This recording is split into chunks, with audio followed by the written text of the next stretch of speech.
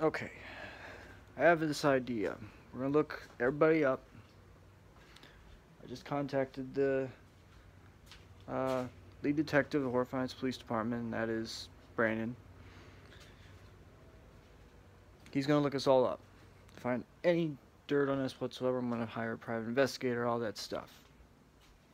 To find anything on any of us. If there's anything really damning, he's gonna tell all of us at once, and then go from there. Until we find something that points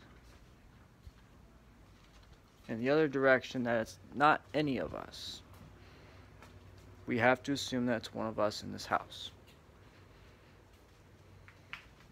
So I'm not saying that's going to ruin any of our friendships whatsoever. I think we just should be on high alert now. Even more than we have been in the previous 6-7 years. Alright? Okay.